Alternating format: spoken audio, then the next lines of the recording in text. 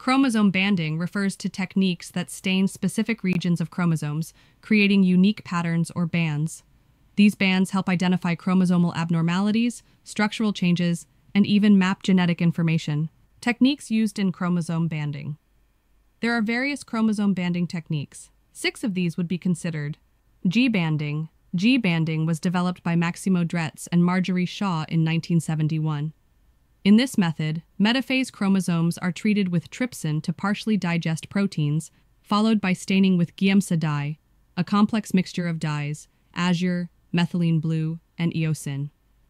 Dark bands represent heterochromatic regions, which are typically AT-rich, meaning adenine and thymine dense, while light bands correspond to euchromatic regions, which are GC-rich, meaning guanine and cytosine dense. It is mostly used for identifying chromosomal abnormalities and genetic disorders, like deletions or translocations. R-banding. This method was first described by Bernard Dutrilot and Jérôme Jean-Louis-Marie Lejeune in 1971. R-banding produces the reverse pattern of G-banding. Chromosomes are heated in an acidic saline solution before staining, causing GC-rich regions to appear dark and AT-rich regions to appear light. This technique is particularly useful for identifying deletions at the ends of chromosomes. Q-banding. Lorzek and Torbjörn Kaspersson pioneered this technique in 1969. Q-banding utilizes the fluorescent di-quinacrine dihydrochloride, which binds preferentially to specific DNA regions. After staining, chromosomes are examined under a fluorescence microscope, producing distinct fluorescent banding patterns. Due to its real-time visualization, Q-banding is particularly useful for detecting chromosomal variations. C-banding. C-banding was developed by Mary Lou Pardue and Joseph Grafton Gall in 1970. C-banding uses alkali or barium hydroxide treatment before staining with Giemsa dye. This method specifically stains constitutive heterochromatin, found around centromeres. Constitutive heterochromatin is a permanently condensed and transcriptionally inactive type of chromatin.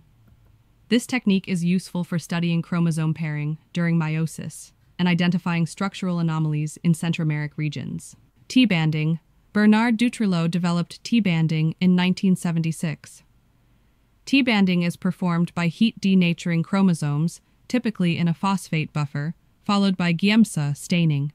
This selectively darkens the telomeric regions while leaving the rest of the chromosome lightly stained.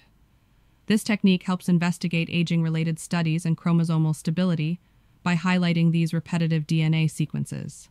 NOR banding. NOR banding was developed by Keith Bloom and Alan Goodpasture in 1975. It employs silver nitrate staining to highlight nucleolar organizer regions located on chromosomes. These regions are rich in ribosomal RNA genes and play a critical role in protein synthesis. NOR banding is often used to study chromosomal activity during cell division. In summary, G-banding targets adenine and thymine-rich regions, producing dark and light bands, and is widely used for karyotyping and detecting chromosomal abnormalities. R-banding targets guanine and cytosine-rich regions, creating a pattern opposite to G-banding, and is useful for identifying deletions near chromosome ends. Q-banding focuses on adenine and thymine-rich regions, using quinacrine dihydrochloride to produce fluorescent bands under UV light, which helps in real-time chromosome analysis. C-banding specifically stains constitutive heterochromatin at centromeres, aiding studies on chromosomal stability during cell division.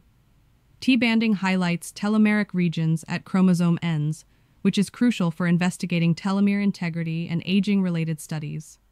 NOR banding targets nucleolar organizer regions to highlight ribosomal RNA gene clusters, facilitating studies on chromosomal function during protein synthesis.